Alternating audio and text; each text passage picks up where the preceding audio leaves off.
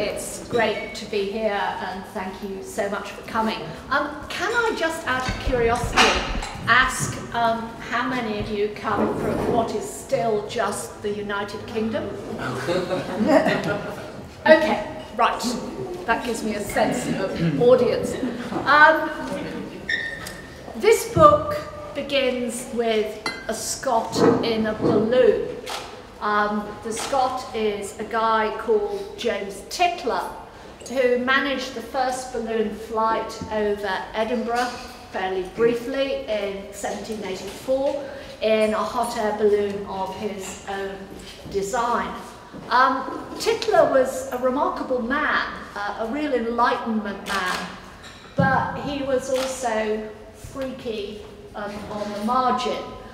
He eventually died in the United States when he fell in a pond under the influence of drink. I hope, you know, it won't happen to me. While I'm not an outsider of that sort, in a sense I am an outsider. I'm a mongrel, if you like. I'm part Welsh, part Irish. I was born in the north of England, and there's big divisions between the north of England and the south of England, as some of you should know. And as you've been told, I've spent most of my adult career on the east coast of the United States. So why did I write this book, Acts of Union and Disunion? Well, I partly wrote this book and the Radio 4 broadcasts on which it expands out of a belief that as an academic historian I could bring something rather different to the table, that I could deal with these issues with a historical sense that is often lacking. And I really wrote the book in part with different audiences in mind. I wrote it in part as a kind of guidebook for those who wanted, in a small, compressed compass, a guide, a historically informed guide to how the current UK has emerged and some of the fault lines that characterised it at present. I do actually believe, I suppose professionally I have an interest to believe, but I genuinely do believe that an appreciation of longer and deeper histories is needful if you want to understand the current state of the UK as a whole and its various fault lines. And I have to say, even though the UK is often talked about by some politicians as being quintessentially different from other EU countries, in fact, many of the challenges and difficulties and divisions that characterise the UK have things in common with many other European nations. Now, it is, of course, the case that an exponentially rapid movement of capital, ideas, migrants, information across continents, what passes for globalisation, in short, is posing challenges to the traditional ordering and integrity and customary habits of all states. All states at the moment, virtually all states, are having to deal with issues of identity and order consequent on what we know as globalisation. And the sharpening identity issues in the UK have partly to be understood in this broad global framework, and I think that's important. But there are also more specific and historic factors involved in understanding the state the UK is in at present. The UK is what is known as a composite state, as are many other European states, Spain, for example. What is a composite state? It's a state made up of different countries and regions that were once independent or at least quasi-autonomous. And there's an awful lot of composite states in Europe and indeed elsewhere. India is a composite state, for example. How did the UK come to be what it is? Forgive me if you know this, many of you will, but for those of you who don't know, I'll run through it very quickly. There's a set of what are often called Acts of Union. In 1536 and the early 1540s, England and Wales are joined very much on London terms. Then in 1603, you get the Union of Crowns, which is in some ways very much a Scottish initiative. Scottish monarch comes down to the south. This is James VI. He becomes James I. He joins together the various kingdoms of Scotland, England and Wales, and Ireland. So this is the so-called Union of Crowns in 1603. But Scotland still retains its own parliament. And it does so until 1707, when you get the next stage in the jigsaw, the Act of Union or Treaty of Union, whereby Scotland loses its separate parliament at Edinburgh, at least for a while, gets representation in the Westminster Parliament, but in many ways retains considerable autonomy even so. Scotland, even after 1707, retains its own church system, its own legal system, its own educational systems. The next part of the jigsaw is the Act of Union with Ireland in 1800-1801. A fundamentally unsatisfactory arrangement, though it could have been much better, actually. And it was on the verge of actually being much better because the original Act of Union between Great Britain and Ireland gives Catholics parity politically with Protestants. And it's only King George III that puts his boot in his normally constructive way, that really gets in the way. And I mean, you know, if that had not happened, Anglo-Irish relations could have been quite different, in fact.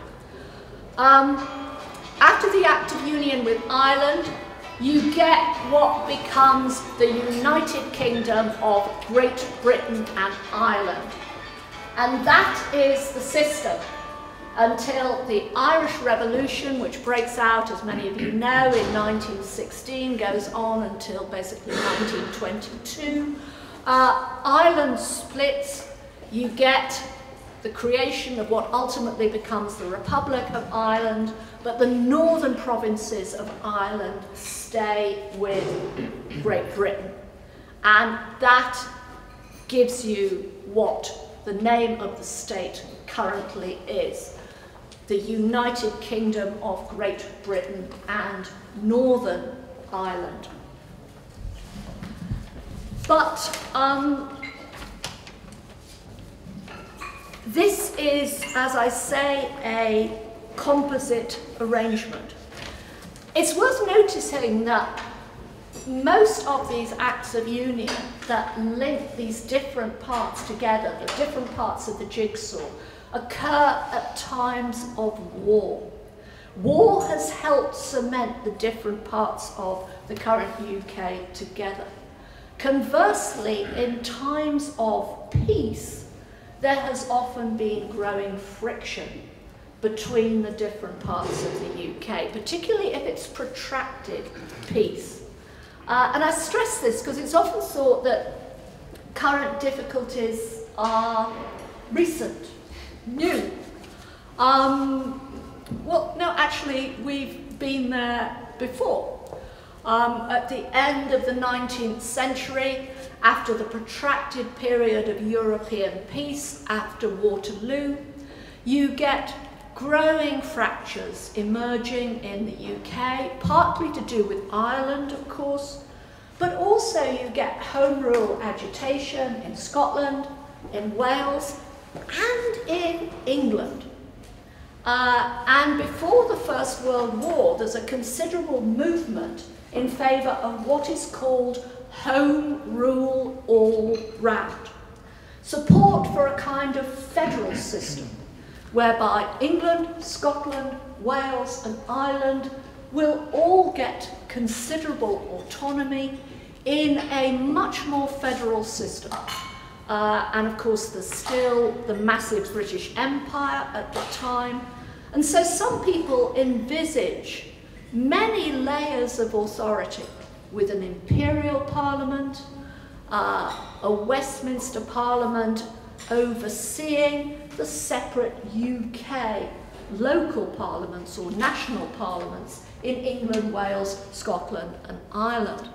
And one of the great what-ifs of history is, obviously in many respects, not least in this country, what would have happened had the First World War not broken out in 1914? Because leading up to 1914, there was growing discussion in different parts of the UK of a much more federal system, of a possible written constitution. Ambitious young politicians like Winston Churchill were talking of a federal reorganisation of the UK, with England itself being divided into different parts. Churchill wants it divided into 7 different parts so that you don't have this asymmetry between the size of England and the size of Wales and Scotland and Ireland. But the First World War, which of course cuts across so many things and so many human lives, also cuts across these constitutional ideas and creativity. And the gap between the First and Second World War is too brief for anything seriously to recover, though it's interesting that both the Welsh National Party and the Scottish National Party emerge in that brief period of peace between the First and Second World War, continuing this pattern of peace creating situations in which the political organisation of the UK starts being discussed again and thought about. In other words, if you look at this historically, which I think is frankly the only way to do it, you can arguably view the increasing number of demands for some kind of breakup or reorganisation of the UK, which have grown increasingly loud really since the 1970s, as a continuation of a pattern. We've had a substantial period of peace since the Second World War, and so you start getting these discussions and arguments emerging again. There was a sense, I think, in which the 2 world wars of the 20th century placed a premium both on national in the sense of UK-wide union and on the centralising power of London. Protracted peace has increasingly permitted and fostered a questioning of both these things. But in addition, the 20th century witnessed a decline in many of the once powerful stories that helped not everybody, but substantial numbers of people in the different parts of the UK to imagine a collective identity. What are the stories that have gone? And in the book I call them constitutive stories. All nations or would-be nation states or state nations have these kind of constitutive stories. Stories, myths that they tell about themselves. And they have to be believed in order for the cement to work. So what are the stories that have lost potency in the UK in recent decades? Protestantism is one. Obviously, Protestantism was a divisive force after the Reformation, but it was the case that the bulk of Scots, the bulk of the Welsh, the bulk of the English, clearly the Unionist majority in Northern Ireland were conscious of not just Protestant religion, but of Protestant culture. And that remained powerful until after the Second World War. And of course, it's now completely different. The culture in the UK has become much more secular, much more mixed. There have been immigration on the part of non-Christian religious groups. There's a tapestry of religious belief and unbelief in the UK now. That Protestant cement has gone. The cult of the sea and naval power, again, very powerful, has gone. So, of course, has the empire. It is sometimes suggested that the empire was something peculiarly English, and that, you know, the English were hooked on empire to a particular degree. Sorry, if you think, as many do, that empire was a sin, then the different component parts of the UK all committed it. And in fact, in terms of jobs, commercial deals, migration, the Scots and the Irish played a quite disproportionate part in the British Empire. This was a powerful attraction, and of course a powerful, while the empire existed, most people throughout the UK, not everybody, but most people thought it was a great thing. And that was how it was. But there was also not only the kind of psychic satisfaction of empire, but empire gave jobs, empire gave opportunities, empire gave trade and deals and a sense of global grandeur. Empire was a powerful cement, but obviously it's gone. Constitutional complacency, a sense that the British political system was the best on the globe. That again was a powerful myth, constitutive story. When the UN Charter was put through in the late 1940s, the British representative to the UN, who was a Scot, said, "The UN has finally adopted Magna Carta." You know, here was this sense, Britain giving constitutional lessons to the globe. And, you know, we may grin, but, you know, that was a powerful notion. So, you know, one of the things that has happened, and it's happened quite rapidly, really increasingly since the 1960s and 70s, has been the decline, the attrition of these constitutive stories. And you could argue that perhaps the one powerful constitutive story that is still hanging on is the monarchy. And I think it will be very interesting to see what happens when Elizabeth II finally dies.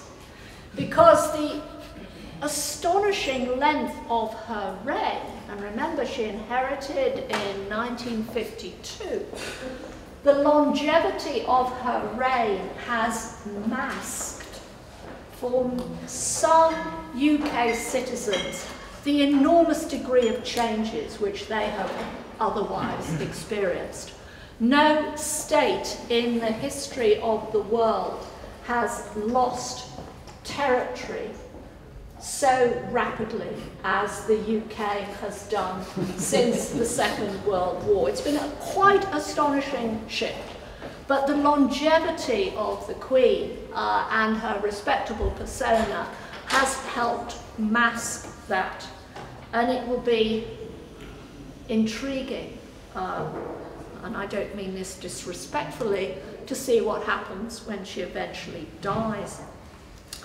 What I'm suggesting, therefore, is that I think it's quite inappropriate to see the recent Scottish referendum campaign and what led up to it as sui generis, as something that's just happening in Scotland. Of course, there are all kinds of distinctive Scottish issues and roots, but you could argue that Scottish separatist sentiment is also part of wider problems of identity and growing fissures and tensions within the UK.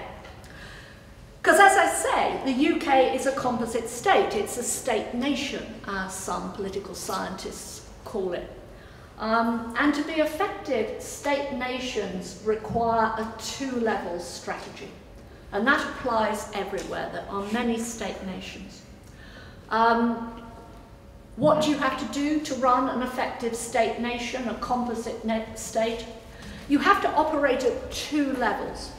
You've got to take action to keep the different component parts happy and content, catering to their respective autonomies and traditions. But you've also got to float and keep going some idea of union and why it should be rational and good. And what has increasingly happened, of course, is that that two-level strategy has proved increasingly difficult for London governments. In other words, if you want a functioning union, you've got to keep some attractive idea of unionism in good repair. And that has been a problem.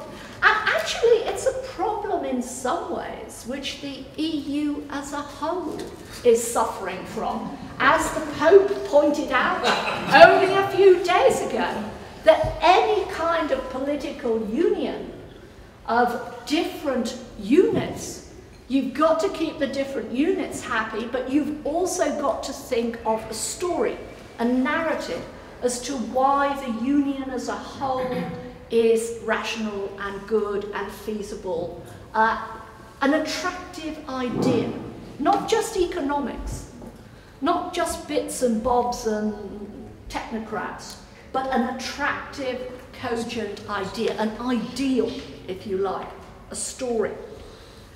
And it may be that, you know, we've sort of moved beyond these animating ideas. I don't know, at least as far as the UK is concerned. I'm not one of those who think that the so-called breakup of Britain is necessarily predetermined. As a historian, I don't believe that anything is predetermined. That's not how I see events developing. And in the last chapter of Acts of Union, I threw out various ideas of how perhaps one could make the system work rather better.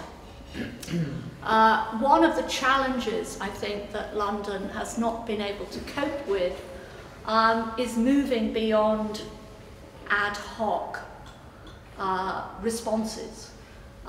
They haven't really thought it through. There hasn't been a systematic reappraisal across the UK of what you might want to do. Some people, of course, just want to break away, but some people don't. And these issues need to be thought about systematically. So what did I think, if you like, doffing my historian's hat for a moment and just making some suggestions, and obviously I have no power whatsoever, but I can still make suggestions. One of the things I think you have to do, and and I realise the Scots in the audience here won't be particularly moved by this prospect, but I think if you're going to keep the UK together at any level, you actually need to create an English Parliament. In other words, the devolution measures of the 1990s created parliamentary institutions, quasi-parliamentary institutions, or approved them in Scotland, in Wales, in Northern Ireland. But nothing was done in England. And I think that asymmetry partly explains the rise of forms of English nationalism, some of which UKIP is exploiting at the moment. Why not have an English Parliament? Why not situate it in the north of England? Because actually the divide between the north and the south of England seems to me to be as fierce as the divide between the different countries of the UK. I mean, the standard of living in the north of England has been lower than the standard of living in the south of England since medieval times. Here is a real tension that needs to be addressed. So if you have an English Parliament, why not situate it in the north? You know, sort out some of these tensions. This should be part of a much more explicitly federal state. Federalism, of course you know about federalism here, but it's not part of normal UK political vocabulary very often, and you know, I think the bullet has to be bit. Such a federal state would need some kind of codified constitution. I think, frankly, that's going to happen, whatever goes on. I think the momentum in that direction is now very strong. Because what's clear is that increasingly the UK is confronting issues that it just has no experience of. Think about the referendum. One of the things that many European countries and many non-European countries have in regard to referenda is they have rules in their written constitution as to what kind of majority is needed in a referendum to affect major political change. On the grounds that if something is really going to shake it up, you can't just do it on a majority of 50.1%.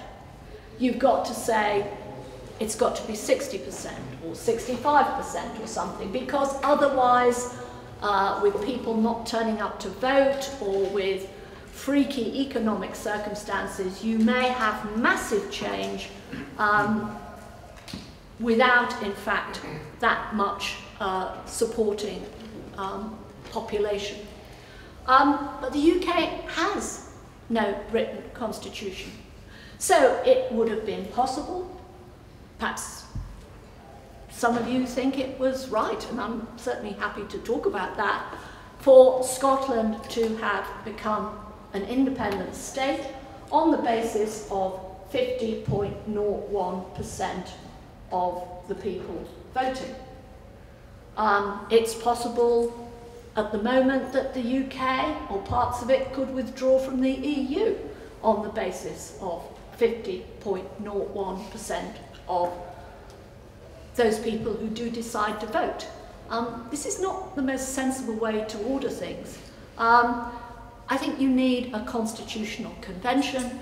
I think these issues have to be thought of, because otherwise you get ad hoc constitutional measures rushed through by Westminster parliaments, often adjusted to the partisan interests of the political party dominant at the time, and as a result, these changes don't always command legitimacy.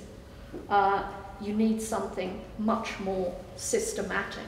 I think many of the rules of UK politics of course, stem from an earlier time, a time when voters were judged to be more deferential, a time when the political elites were much more homogenous, all white males educated in similar universities who'd read the same kind of books, and there was a sense that everybody knows the system.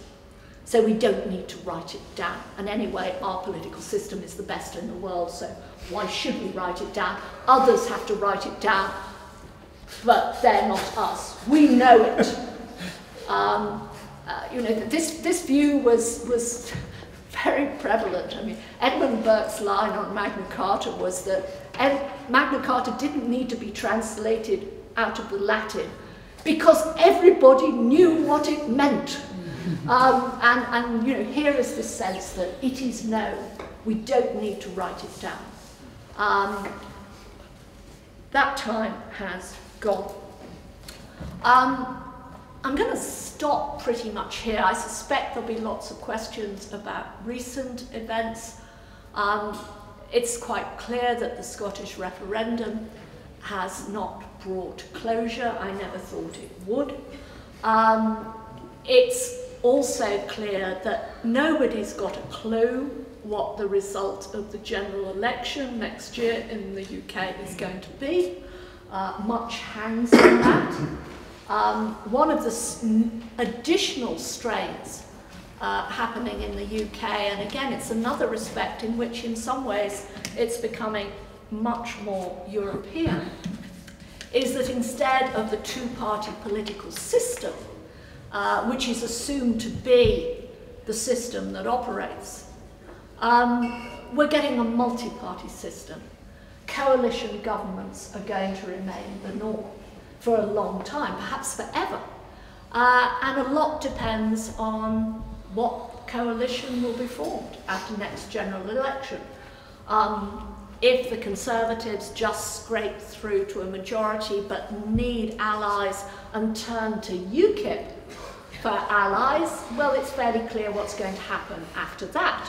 But on the other hand, Labour may just scrape through and align with the SNP and with the Greens, in which case there'll be no referendum on the EU, but relations within the UK will change far more radically. And we honestly do not know what's going to happen. The final remark I'd want to make stems from my experience of the United States, and it actually applies, I think, to everyone in Europe, and I count the UK as part of Europe.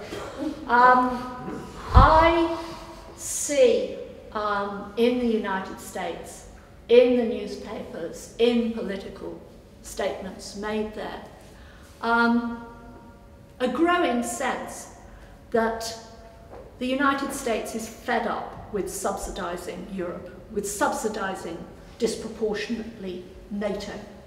They've had enough.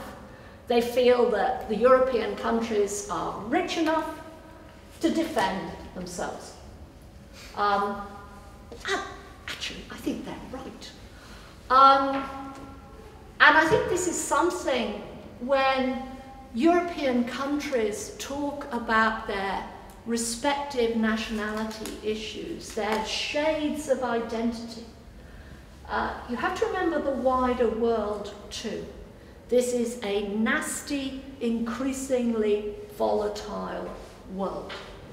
So however much different Europeans fragment, we also have to work out ways of coming together. And every European polity is going, almost certainly in the future, to have to pay more for defence. And that's going to have all kinds of repercussions for welfare policy that have hardly begun to be thought of. So, with that happy thought.